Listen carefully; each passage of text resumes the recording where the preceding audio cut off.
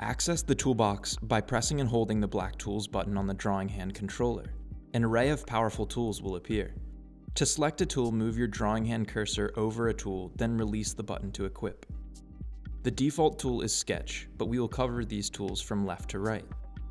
At the far left, we have the Measure tool. To use the Measure tool, squeeze the drawing hand index trigger to place the first measure point.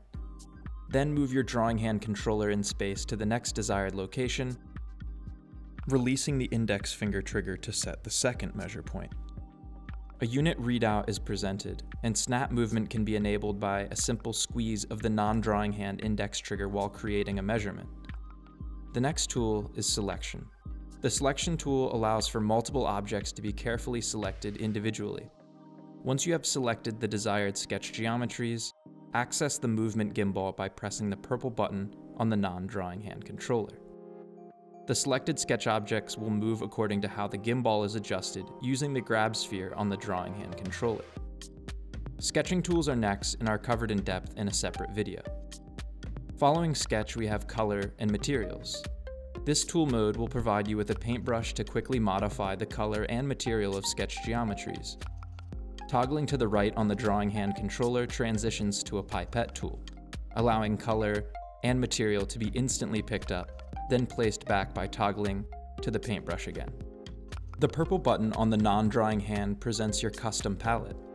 These color and material presets can be named and their settings preserved across sessions, making regularly used combinations easily accessible. Use the drawing hand cursor to first select a slot, then select it again to open a color wheel panel that allows for color and material to be changed actively. Change the name of the preset by navigating to the name block at the top of the panel and selecting it.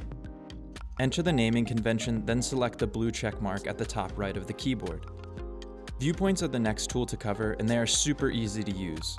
Place a viewpoint in the sketch by squeezing the index trigger on the drawing hand controller.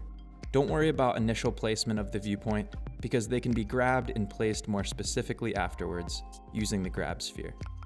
Viewpoints provide a dynamic moving function that occurs when 2 or more viewpoints are in a sketch.